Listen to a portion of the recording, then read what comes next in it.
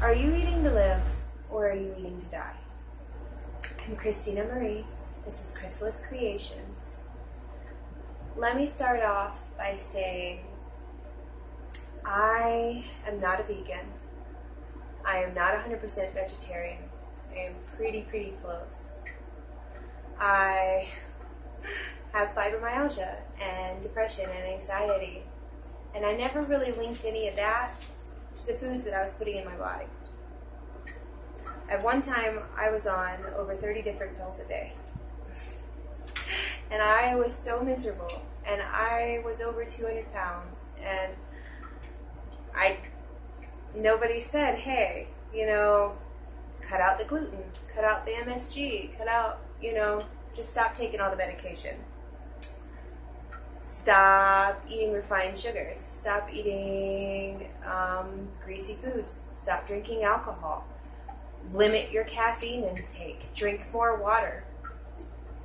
Eat more magnesium.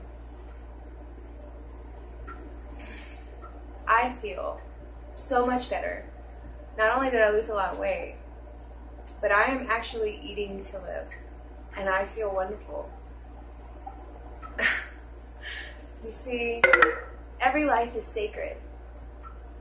And everything is energy.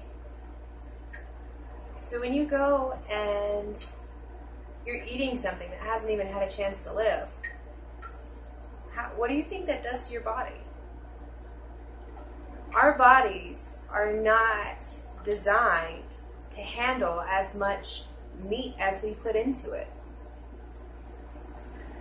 You really need to be cautious. Eat more magnesium. Eat more coconuts. Coconut everything. Coconut oil, coconut sugar. That is like my go-to right there. When you start to put better things in, you will be so amazed once you start to get better things out. Because think of your body as a vehicle.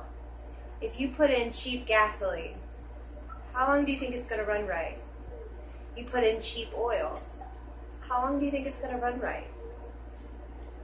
You see, another thing too is I got into this habit of only eating once a day because I was in such a rush and I was always going and I was going and I was going and I was going, and that is the worst thing you can do for yourself. That is the worst thing you could do for your body, because then once you finally do get hungry, you just sit down and you binge for 2 or 3 days a whole bunch of garbage. It's just like, overload my body. I take time to eat because I enjoy what I'm putting in there. And once you start to do that, the results are limitless.